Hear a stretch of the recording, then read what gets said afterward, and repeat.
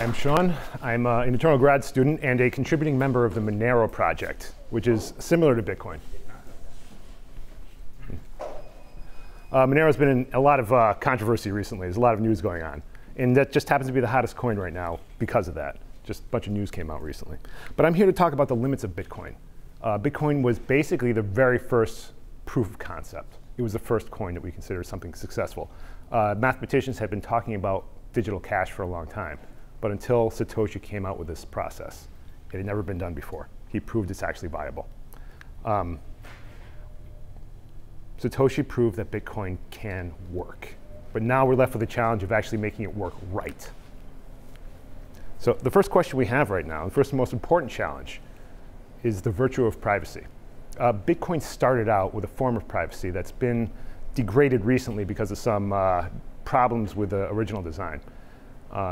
There's a number of new technologies that have been developed in the last few years that really bring privacy back to the fore. But first, let's actually wonder and talk about why we have privacy in digital currency in the first place. The first and most obvious reason, prejudice. We're achieving greater levels of tolerance and civility, but the world can still be a harsh and dangerous place. Humanity has varied and conflicting beliefs, and many people find it difficult to interact peacefully with others they don't know or trust. Privacy and private association allows people from different backgrounds to work together without conflict and help bring about a future where openness is a common goal. There's other features too. Fungibility. Fungibility requires that bad actors' harm is limited in that no one individual can spoil the entire system for everybody else. Safety. Digital cash can be safely stored in multiple backup systems that cannot be stolen or accessed by force. You can blow up in a safe with dynamite, but you can't blow up in a blockchain. Won't happen. For fairness, Bitcoin's transactions are open to everyone. Good luck trying to prevent your competitors from data mining all of your actual spending, your customer data. So it's open to everyone anytime you want to.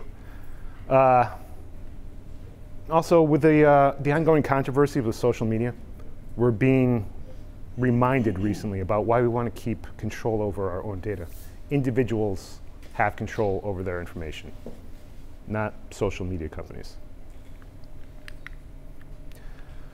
Well, privacy is probably the most important virtue of digital currency.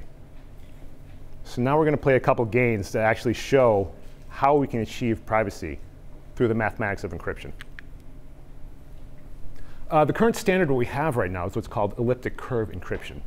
There was previously this thing called prime factorization, but that's been proven to have problems, so everybody uses elliptic curves now.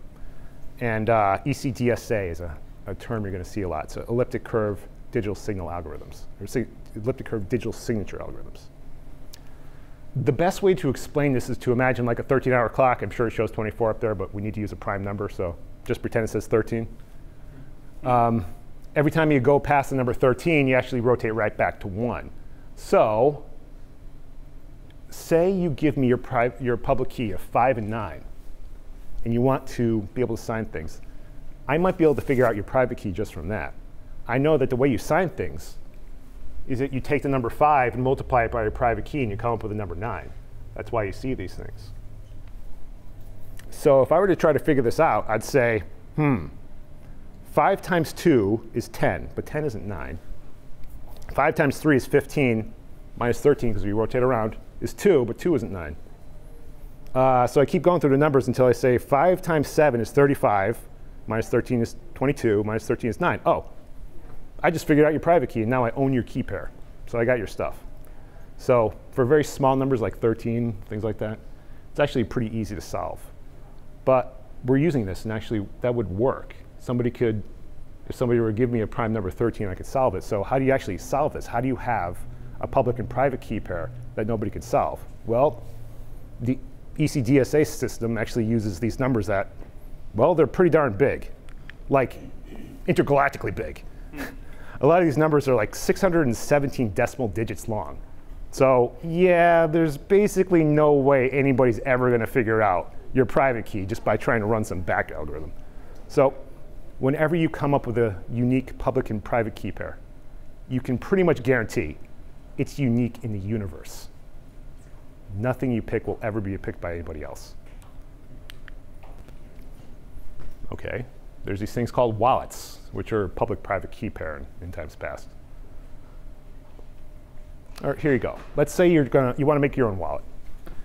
You make a completely random public-private key pair and call it your own wallet. It's mine, nobody else. We know that since it's completely random, nobody else has ever created this wallet before. You can't conflict with anybody else because the chances of that happening are intergalactic. It's not happening. Since nobody else has your wallet, it's not in the blockchain yet. You can't see it in the blockchain because you just created it brand new from scratch. And well, since it isn't in the blockchain yet, you default to 0 coins. And you're going to have 0 coins in that wallet until somebody actually gives you coins. And of course, if somebody gives you coins, you show up in the blockchain the very first time. So you can actually have a whole bunch of wallets. As long as you don't put anything into them, they're unique, they're yours, and they just aren't in the blockchain yet. And also kind of a thing, if you don't have to look at the blockchain until you know you got your first transaction. So the blockchain may be 100 gigs or something, but you only got to look at the recent ones.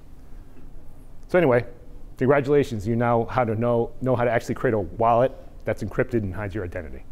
You just randomly make one up and call it your own. Monero is a project that I've been working on recently. It's very exciting because it takes that basic idea of creating a bunch of random numbers and just uses them to provide complete anonymity throughout the entire system. Monero is a community-driven project, meaning there's no companies involved. There's no, you got to pay a little bit for using the system or anything. The entire system, all the coders, all the people involved, they're giving donations for their effort. Everyone's a volunteer. Monero is money in Esperanto, if that means anything. The Monero system uses a couple things that are similar to what we saw with wallets. They create these things called rigged signatures. They take a bunch of old public keys that have been in the blockchain before, and they say, well, I'm going to group all these old ones that actually aren't part of my transaction. I'm going to put my public key there and say I'm going to do a spend.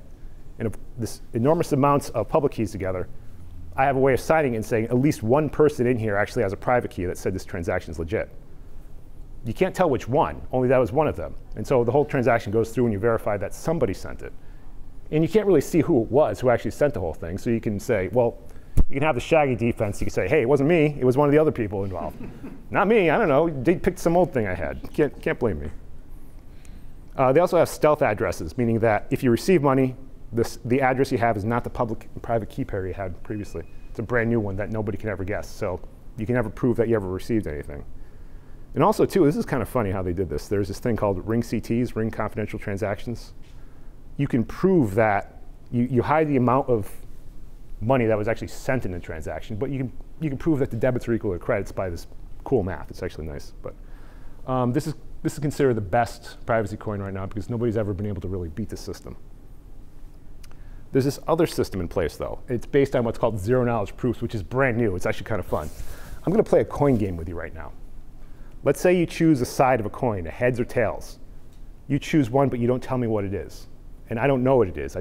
You kind of give it to me. I keep it behind my back. And I want to prove that you know which one it is, even though I don't know. So I'm going to, behind my back, decide whether I'm going to flip the coin or not and show it to you. Is this the side you picked? Did I flip it? And you say, yes, you flipped it, or no, you didn't. Then you decide randomly to flip or not flip. If you're a faker, somebody who's trying to pretend like you made the decision, but it wasn't actually you, you have a 50% chance of getting it right every time. If you're the original person, of course, you'll get it right every single time. But if I keep challenging you, did I do it? Did I do it? After a long enough period of time, I'll realize, now either you actually are the legit person who made this decision, or you're just a faker who got really freaking lucky. So at that point, I just declare the fact that, OK, you're legitimate. You actually did make a verified decision, but I don't know what your decision was. So I can verify the truth of this claim without knowing what it was. We can even extend this exact same situation to, say, voting decisions. I don't know who you voted for, but I guarantee you actually legitimately voted for a candidate, and it counts. And I can even do aggregates like total amount of votes went to this or that, with no way of me actually knowing what individuals did. And even deeply personal information.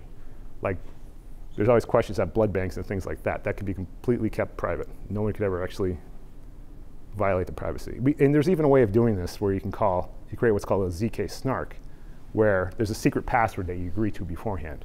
And the entire system works perfectly fine. That's what we bring to Zcash, which is based on this. Zcash is different than Monero in that this is a corporation that ran the whole thing. They basically created ZK snarks, where it hides your sender, your recipient, and your amount using the same system we just discussed. There's basically no way around that. Now, this one of the major problems is that privacy isn't defaulted. So whenever you choose to have your ZK snarks hidden information, it sticks out a little bit. Most people don't go for the privacy because you have to pay a little bit more in your fees. Whereas when you go for a transparent transaction, it just goes through real quick. But it's interesting because if you choose, you basically have no way of anybody knowing anything about your transactions. And there's this third coin that's popular too. It's called Dash, which is it's self-funded by a DAO. And the miners contribute a small portion of the mined currency right back to the DAO. It's kind of a midpoint between the two coins. They use this other system called CoinJoin, where you can make plausible deniability because everybody joins a big ring on sends. It's not as cool as the other ones, but it still works. And most people, because it's not privacy defaulted, they just choose for the cheap, transparent transactions. Privacy exists. We know that digital cash can be held with near complete privacy. But that doesn't mean that there's unlimited irresponsibility. The real world has bad actors, people who promote their own interests over society's. And the same methods that can be used to protect the innocent can be used to protect the guilty. The future of enforcement for the legal system will require more diligence and intelligence by society's protectors. Yet the very same people who work to protect the innocent through these systems will usually are the same people who work to actually stop the guilty and prevent people from abusing these. And this is an ongoing debate about freedom versus safety. It's still an open question.